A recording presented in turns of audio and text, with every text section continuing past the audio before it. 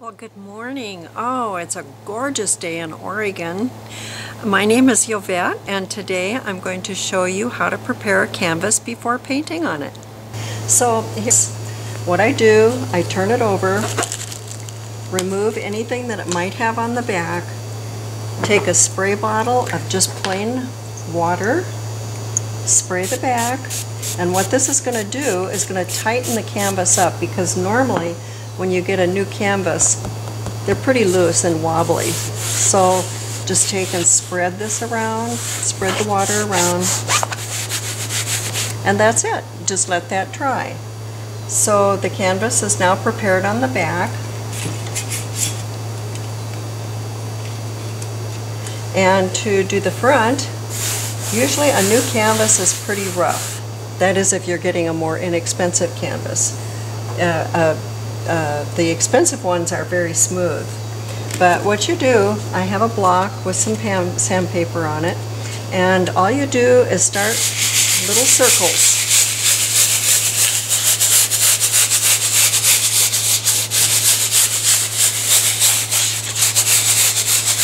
And all you're doing is taking off that very sharp tooth. And then with just a jersey cloth, I use an old hubby's t-shirt cut up in pieces, and you just wipe off the dust,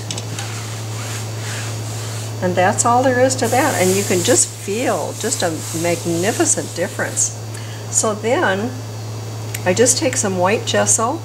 I have a foam brush, just hit both sides of it, load both sides of the foam brush, and just go over the canvas. And all you're doing is you're sealing this canvas so that the paint will not bleed through. It also makes it much smoother. Very easy to do, very simple, and it'll make your canvas so much nicer to paint on. One of the biggest benefits is that it will actually save your brushes. So you won't have to buy so many brushes, because they really get ruined on a rough canvas. Okay, so now your canvas is completely ready for painting on, and see, that didn't take very long at all, and it'll make such a difference when you go to paint on it. So anyway, try it out, see what you think. Well, I hope you enjoyed today's lesson as much as I did.